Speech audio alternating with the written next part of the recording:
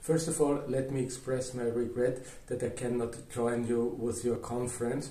I wish you every possible success to your conversations, to a fruitful exchange of opinions.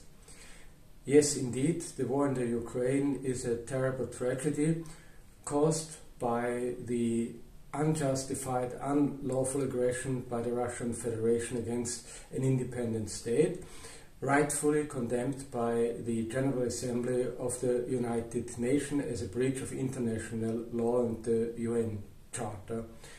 I think in this very moment the most important issue is to fight for an immediate ceasefire and the start of sincere negotiations about a sustainable, peaceful solution of the conflict.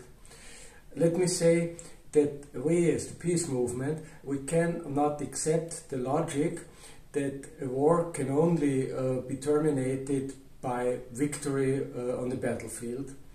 Our position and our conviction is that wars must be ended by political solutions. That means through diplomatic efforts and through negotiations. That's why we oppose the bellicist logic which now seems to prevail in our countries. More armament, more money spent for enhancing the level of mutual destruction. That cannot be the answer. After all, what is required is a European peace architecture justly considering the interests of all parties concerned.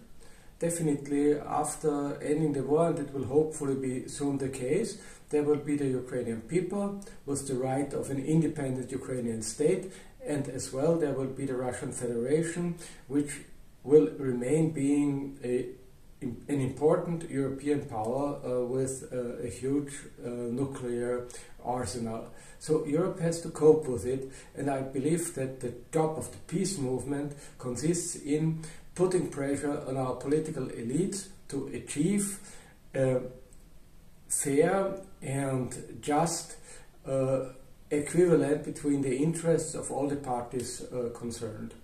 So in this regard, the peace movement is very important, and I hope that your conference will inspire further activities and further initiative of the peace movement.